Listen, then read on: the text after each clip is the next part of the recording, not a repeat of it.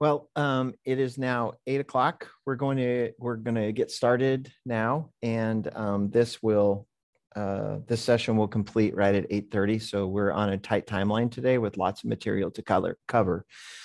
So with that being said, before we start today, I am going to ask, and it won't play out perfectly in the Zoom world, but I am going to ask that each of us take a minute to pause for a moment in silence around, the conflict that we have occurring in Europe right now. And so we can just all spend 30 seconds to reflect on that. So I ask for your patience and offering 30 seconds of silence on behalf of, the conflict in Europe.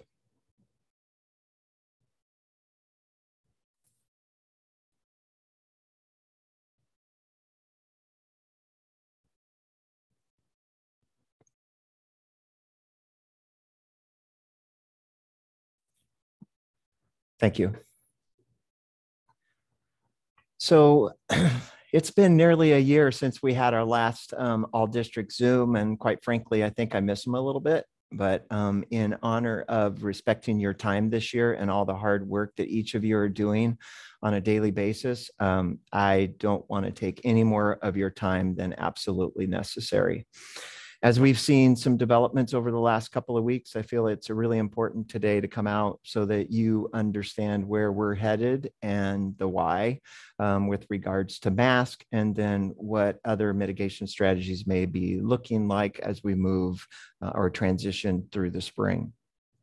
So this is exciting. This is an exciting time for many of you, and I'm happy for you. This is also a time where some, and this includes staff and students and families where, there may be some anxiety. And so my hope is that I can reassure you today with regards to where we're headed and why, and we will absolutely do this safely. I think, I know that our school system has led the initiative to return to school, led the initiative to return to school safely, led the initiative to support staff and students in a way that allows for that to happen safely. That hasn't changed. That is exactly our primary focus. We are 100% committed to in-person learning, and we are 100% committed to staff and student safety. I want to take you on just a little bit of a walk here. And I think it's good. I want to spend maybe 4 minutes talking about where we've been. If you remember March of 2020, on that day, and I believe it was the 17th, if I remember right, or 19th, we were closed. It seemed like, overnight. It happened on a Friday, and that next Monday, we were scheduled to be in school. And we ended up canceling that day. And then we were remote for the remainder of the year. We came together as an organization on that weekend. We had no idea it was coming. We had no idea what to do. And, we brought in about 60 individuals, leaders from across the district and union leaders.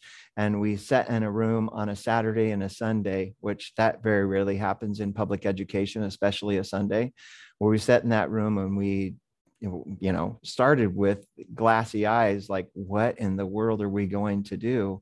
And then we put our heads together and we came up with some creative solutions for the spring of 2020. Then we invested hundreds of hours over the summer, to talk about our reopening plan, talk about our planning, talk about what it's going to take, to reopen. And again, cooperative and collaborative efforts led us to a model that successfully brought back our students in the fall of 2020, unlike many districts across the state of Washington. We started with our SPED students about mid-September of 2020, and we brought in our kindergartners on October 5th, and we continued to transition until we finally, at the end of the first semester, beginning of the second semester, we finally were able to bring back our secondary students. And we've been in school ever since. And there are very few school districts that can say that, and we can, and we've done all of that safely. But I want to take us back to fall of 2020, when we brought back our SPED students and we brought back our kindergartners. there was a lot of fear and anxiety in our system. We didn't know if we could do it. And I'll be honest, today, I wouldn't have been honest that back then around, like, I was a little bit nervous. Can we take on this virus that is unseen and be able to navigate school systems and do it safely? Well, you know, as well as I know, we did it, and we did it very well. And so I'm going to liken now the back end of this pandemic, and I don't know if that's the technical term right now, but I'm going to just state it for my purpose today. As we start ramping down some mitigation strategies, that same fear and anxiety may be set in some of our minds. But I take you back to the fall of 2020. You had those fears, and we successfully navigated it and did it successfully. We're going to do that again. We're committed to that. We're committed to working with you, with each of you individually and as an organization, and with our local health officials, to make sure that we navigate this in a very safe manner. And I'm going to view this as, and I'm not meaning to be disrespectful to anybody in this room, but this is a celebration. If you think back to March of 2020, this is the day we were yearning for, when we can start really getting serious about reducing the mitigation strategies within our school system. But we're going to do that in a very intentional manner, and that's really the purpose of today's meeting. So, Carmen, can you put that slide up from Dr. Mosseth's presentation? I want to outline that just real. Where are we at now? I saw this presentation, and this is Dr. Mosseth, and I think I'm pronouncing her name correctly. It works for the State Department of Health. She's a behavioral therapist, and this is I first saw this in January of 2021, and it started to make some sense to me. So right here, around, actually you can't see my cursor, but where it says outbreak and impact, that was the beginning stages of COVID in our state. So there were a lot of heroic actions right out of the gate, because we're really in kind of a honeymoon state. And then the realization, after we get into month 3 and then 6 and then 9 and then 12, we get into, a disaster mindset. And I had never heard this prior to January of 2021, calling COVID a disaster. Typically you think of, things like, earthquakes or large storms, et cetera, as a disaster. But, in the mind, this is a disaster, and it did separate us and remove us from what we saw as normal life. And so the mindset and the mental health, quite frankly, of all of us regressed over, the next 12 months. But then within any disaster, there starts to be a recovery. And that recovery, you can see, started to occur in this disaster scenario in months 12 to 15. And you remember last year about this time, how each of us felt when a vaccination was going to be executed for educators across the state of Washington and across the nation. And, quite frankly, anybody and people, could get a vaccination. So there began to be hope.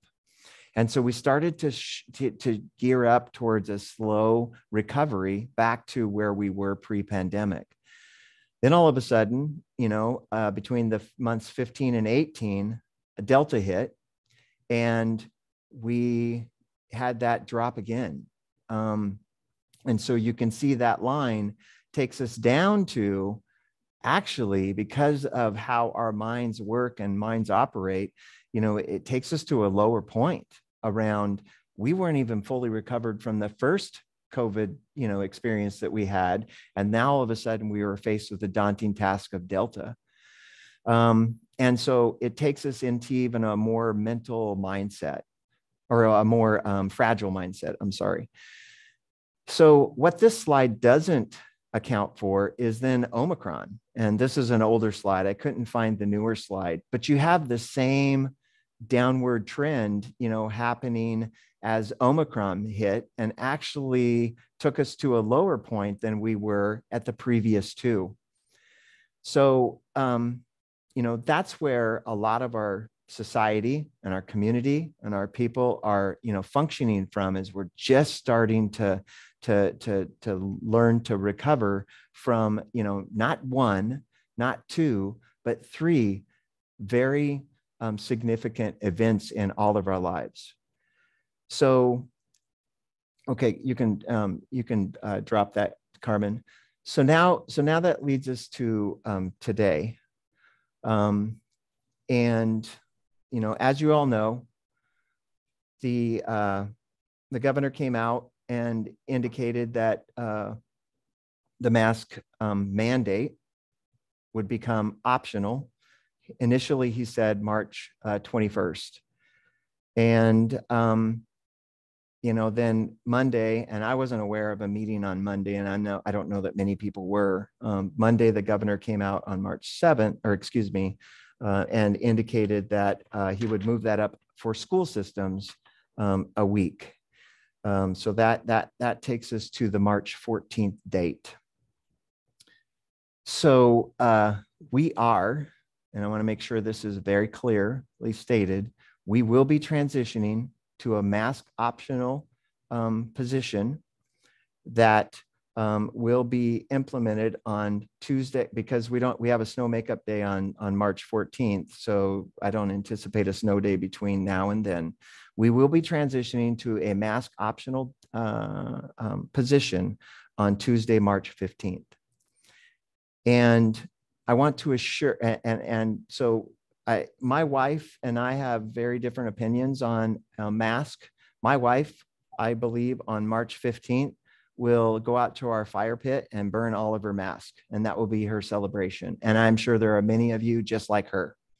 For me, I'm going to continue to wear my mask in certain locations because, quite frankly, it's made me feel more comfortable, and I haven't been sick, since I started wearing the mask in 2020. And so it gives me a level of comfort and security when I'm shopping at Costco or when I'm, at Walmart. I anticipate continuing to do so. And that's where we're transitioning as a society.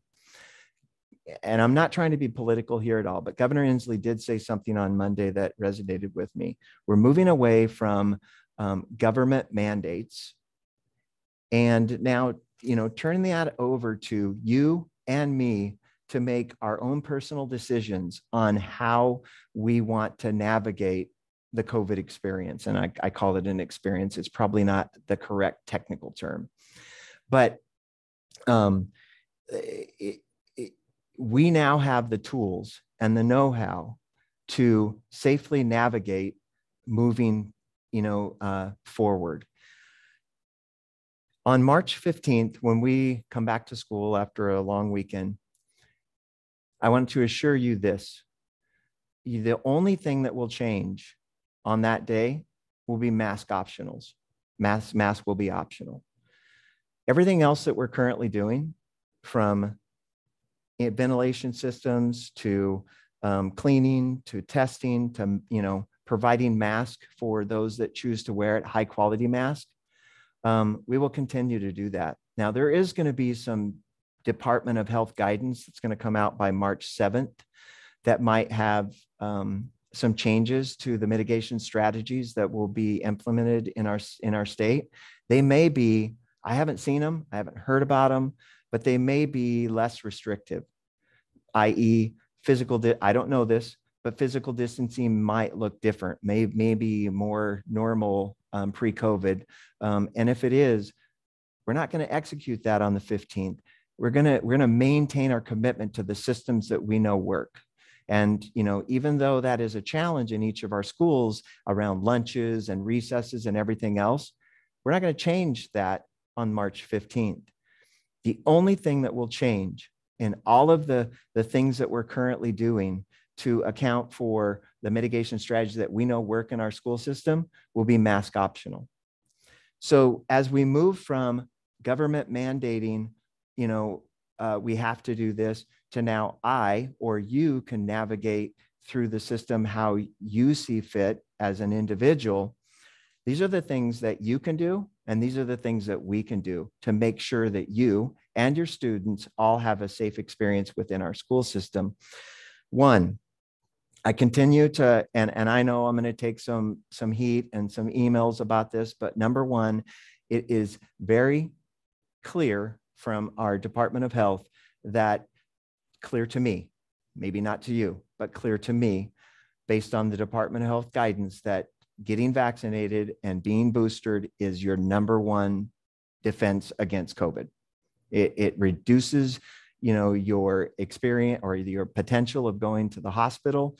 It reduces the likelihood that you would die from your COVID experience. So, that's something that is a personal choice by all of us, but that continues to be something that you will get to choose. Do I get vaccinated? Do I get boosted? But that's something you can do to protect yourself.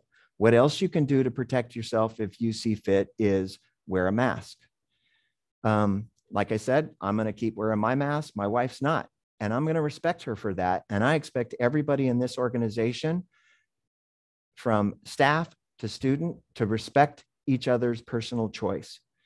If you have a peer, if you have a student, if that is wearing a mask or not wearing a mask, opposite of your position, I expect all of us to respect that.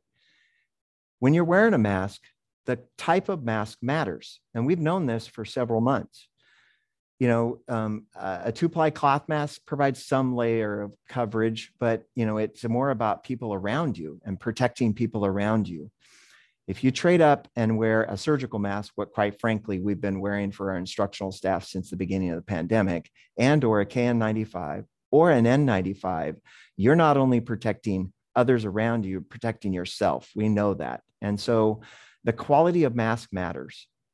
And so if you continue to have concern about those around you maybe not masking, think about your mask. And that's what I want each of you to do. So the two things you can do as an individual, protect yourself. If you're concerned of COVID exposure, get vaccinated, be boosted. Number two, the quality of mask. The things that we're going to do in our school system will be, one, physical distancing will not change. If the Department of Health guidance comes out on March 7th and says, hey, it goes away, on March 15th, it will look no different in our schools. We will assess what March looks like and determine what changes we can make after spring break. That's what we'll do. Number two, we will continue to maximize the ventilation in all of our schools. That comes at a cost. We're paying $200,000 in additional heating and cooling. It's primarily heating fees to do that. Our dampers are open at 100%. You at the high school and the middle school, you're running those radiators that are, they are a pain. I've been in your classrooms. They're hard to hear. I have trouble hearing over them, but we're going to continue to do that. Commitment to a high level of ventilation within our schools. We'll continue the cleaning protocols that we established. Even though your research is pretty clear, that's not how you're going to pick up this virus, we'll continue to do it because it makes us feel better. And we'll continue to stay focused on that. And we will continue our testing protocol and protocols. So there are things you can do, and there are things we will do. And I can assure you this, on March 15th, the only difference will be mask optional for students and staff. And as we progress through the spring, we'll assess the new state guidance, and provided it's not more restrictive, and I don't anticipate that. If it's less restrictive, we'll continue to assess it. We'll work on it, as an organization with Dr. Berry, and do what's right for Port Angeles. Because as I stated at the beginning of this session, the staff and student safety of our organization is priority one. And we have done this successfully from the get-go, and we will end this pandemic speaking in those terms around maximizing staff and student safety. So with that being said, Dr. Berry is here with us today. Thank you, Dr. Berry. I appreciate your attendance, and I will turn the mic over to you. All right. Hello, everyone. Thank you so much for having me.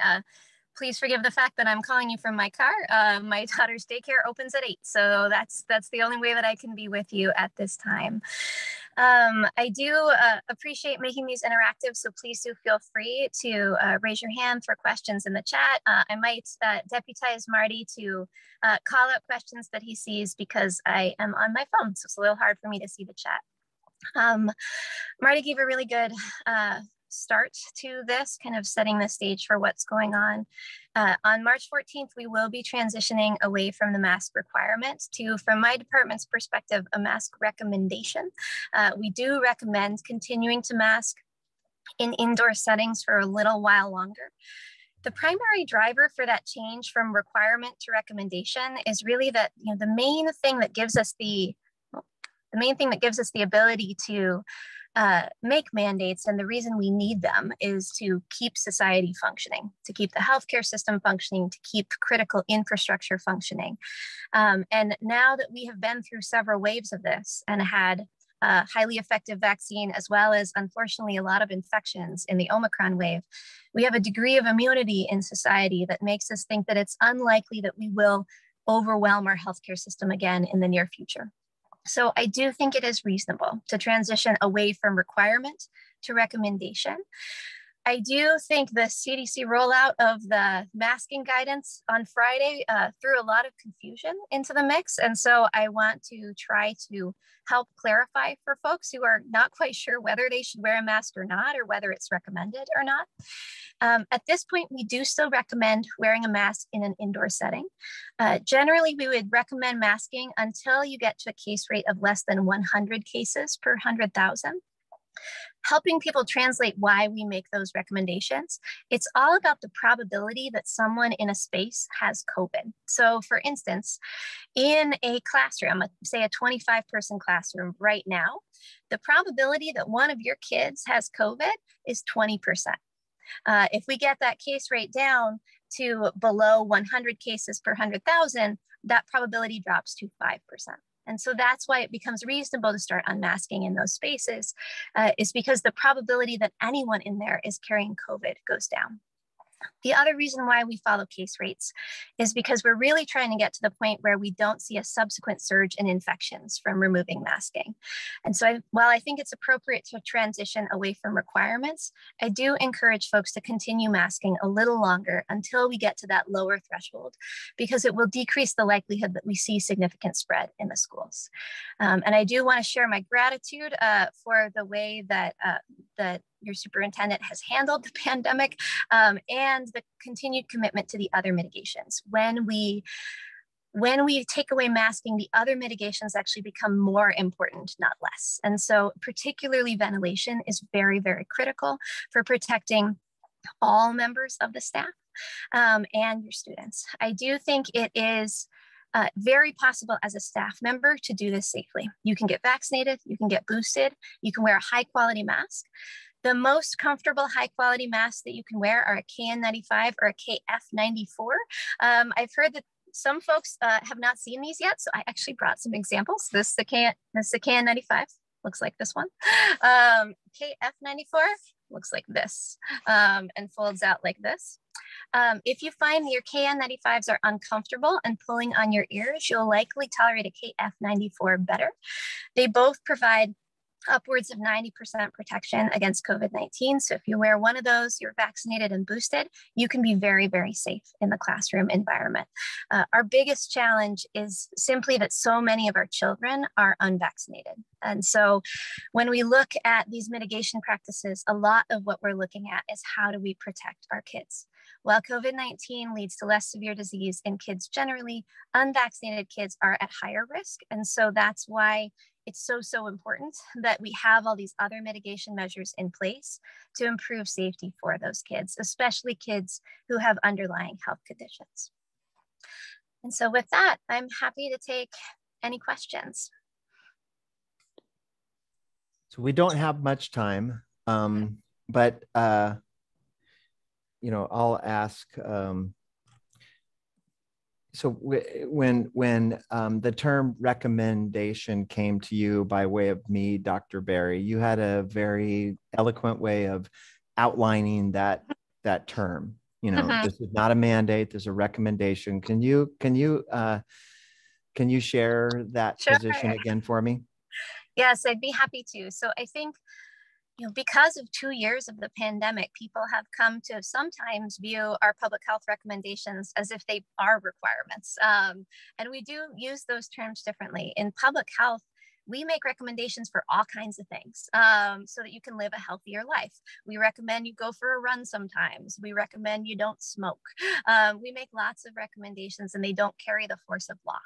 And similarly, that's what we're recommending now. So we're giving you these case thresholds so that you can make an informed decision because it is confusing out there. There's a mix of guidance. It's very confusing. We want to help make it as simple and easy to understand as possible, but they are recommendations. They're not required.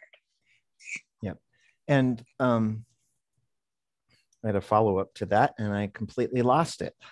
Carmen, do you have anything? There's a couple like school specific things, Marty, that are, for example, like events. So there's band concerts coming up with mask optional. So will the school district require guests to wear masks after the 15th? Yeah. No, when we transition to mask optional, now we're going to do this smartly. We're not going to, we're not going to have an assembly at Port Angeles High School with 900 students in the gym, on March 15th.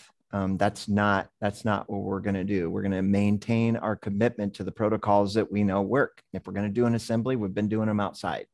If we're going to do a dance, we've been doing those outside. So we're going to continue that strategy that we know gives us the best ability to navigate large scale events like that successfully. But when we have a school event and patrons come or parents come into that event, they will have the same option that our staff and students have with regards to mask optional. We will not impose anything more restrictive, than the guidance from the governor and Dr. Berry. Now, the one thing I wanted to follow up with, and this is something Dr. Berry and I have talked about. This system knows, and I have to say it again, like Dr. Berry has been the shining light for this school district because of how we've navigated our school system through the pandemic.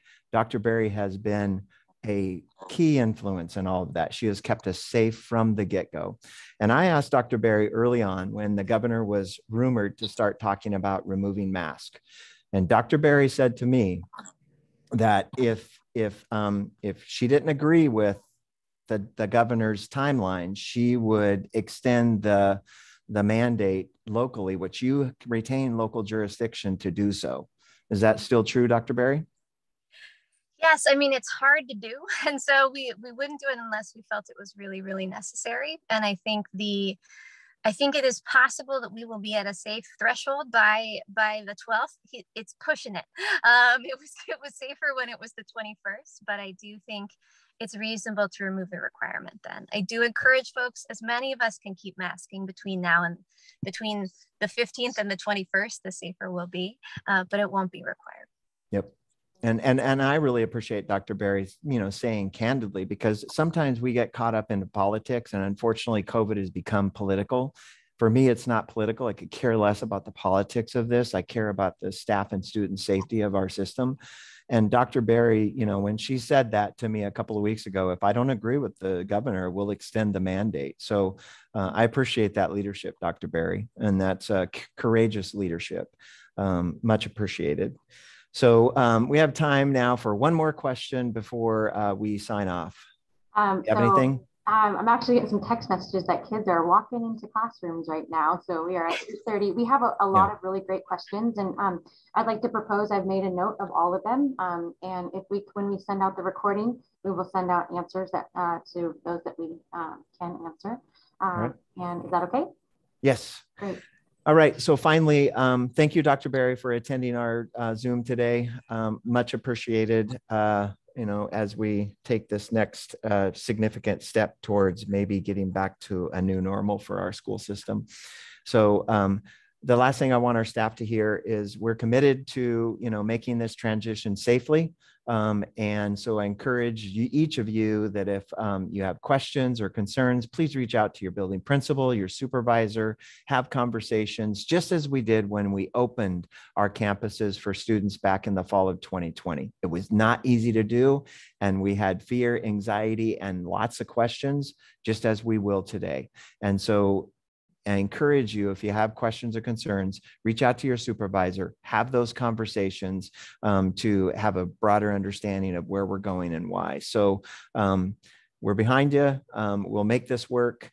It is an exciting time, but we'll get through this together. And once again, we'll lead how this can be done successfully as a school system in the state of Washington. Thank you very much. I don't want to take any more of your time. Have a great day, and we'll talk soon. Thank you, Dr. Berry. Bye-bye.